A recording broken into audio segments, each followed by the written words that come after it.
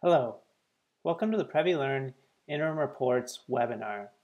This webinar focuses on the reports that are available for the coordinator in PreviLearn. PreviLearn Interim Reports include a class report, student report, cluster report, and for a coordinator, a group report.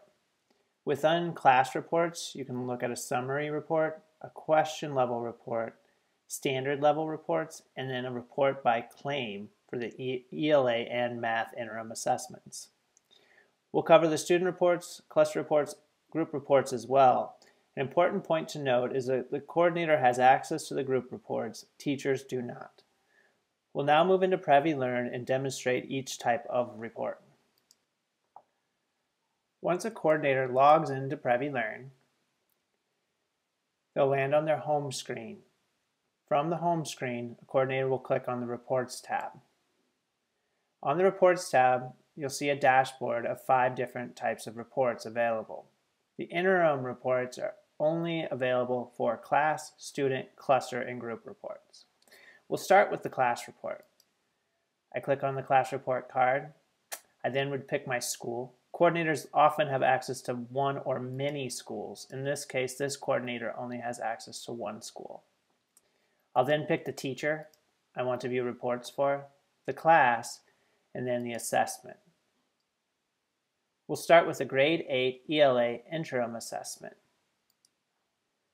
The class report will show the student's overall score and the date they completed the assessment. If I hover over the name, it's going to show me additional details associated with that test session. From any of the class reports, I can also click on the arrow next to the student name. It's going to bring up the student test session where I can review item level data for that individual student session. You can scroll and see every question and the student's responses for that specific assessment.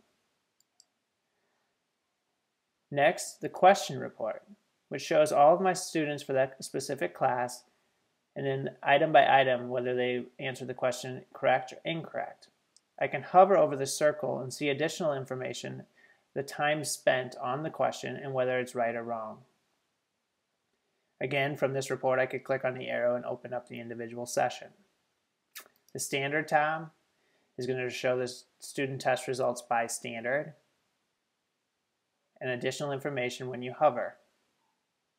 The last report available for class level reports is the claim report, showing score by reading and writing for the ELA assessments. Again, hovering gives me additional data for that specific claim. Math reports look a little bit different for claim and standard. We'll switch and look at a math interim assessment.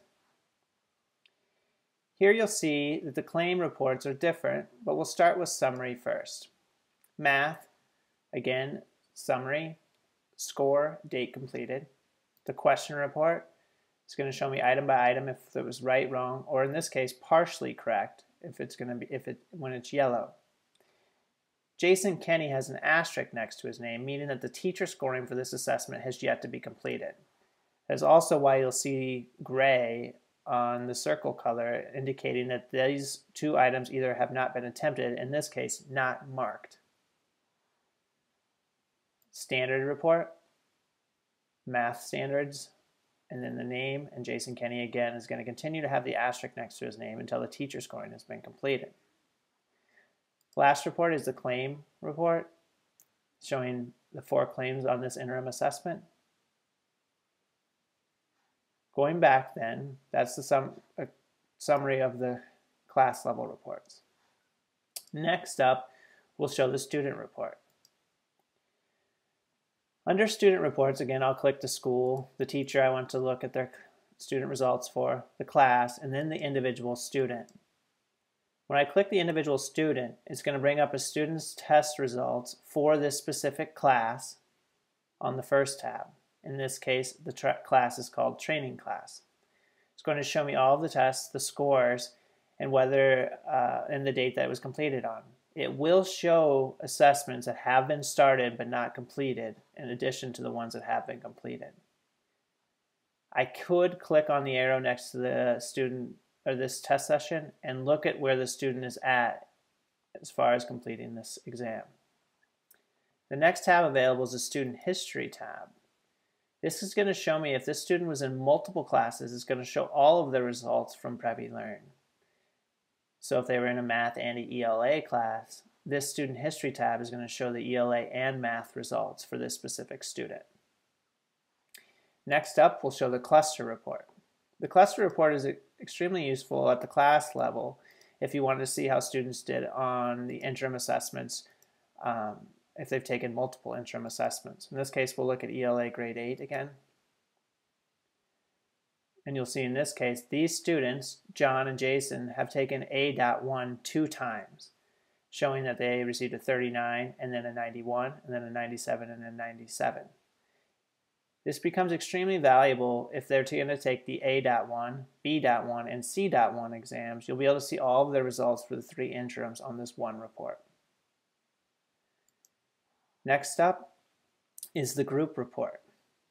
The group report allows a coordinator to see data at the school, class, and student level. So we're going to look at our grade 8 ELA interim A1. Here you'll see I have my one school, and so you can see the overall results by the school.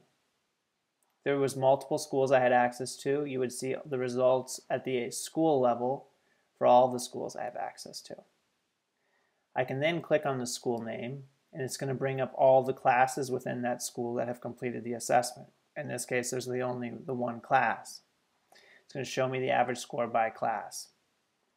I can further click on the training class name.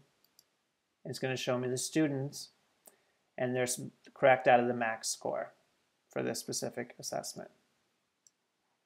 If a student has taken this test more than one time, the group reports are always going to show their most recent assessment results. Going back to the reports tab, there's a summary to review. We had the class reports, student report, cluster report, and the group report that are available for the interim assessments.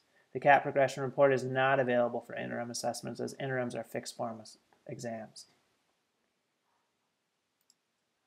If you have additional questions or would like more information, here are a few resources that are available covering the interim math and ELA assessments. You can also contact PreviLearn support if you need additional assistance with the interim reporting functionality that's available for coordinators. Thank you.